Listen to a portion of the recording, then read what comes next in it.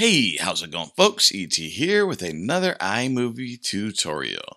In today's tutorial, we're going to show you how to do this. And what is this? We're adding scan lines or raster lines to our video.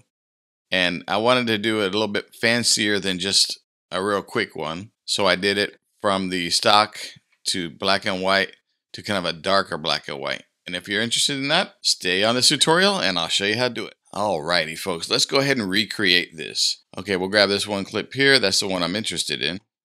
And first thing you're going to do the easy version, you're just going to go up to these three kind of overlapping circles here.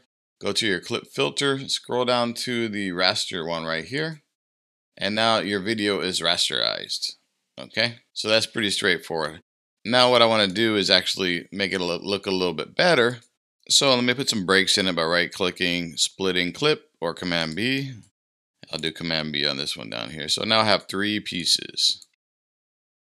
So again, we have this original here. We rasterized the rest of it, but I chopped up into three pieces. So this one clip here in the middle, we're going to mess around with the color correction and kind of see if we can make it look different than this original one. So we'll make sure we're highlighted here by clicking on it. Go to this wheel, and I'm going to go ahead and start dragging to make it look different and get that kind of look that I'm looking for. So remember, this is still a greenish hue, and we can make it darker or just mess around with all these different settings up here. And one thing I want to point out is just hover your mouse over each of the dots and it kind of explains what it's doing. And this middle one here is a saturation. So if you need it more saturated or flatter, black and whitish looking, you can do that there. But I think for this one, I want it a little bit more saturated. And over here, you can do colder, which is a bluer, and warmer if you go to the right, which is kind of the more orange kind of color. So let's see what we kind of want to do. I think right about there. So I'm pretty happy with the difference here. So if I go back to the original, that is our clip with only the rasterized filter on it. And then on the middle one here, we actually messed around with the color a bit in this color correction tool and got it kind of a darker.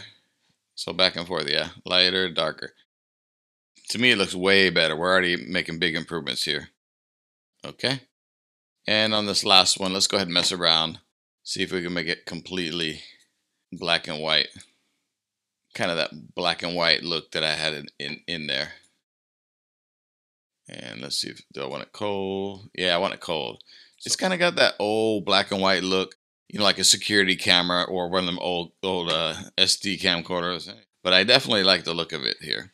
So let's go ahead and scroll from the left to the right. So original, only rasterized using the filter that I showed you, which is up here on the three dots. And you just kind of scroll down to right there. We cancel that one. So original, rasterized with no changes in color. This one here, we mess around with our color correction tool here, and we kept it color, but we kind of just worked on the look and feel of it.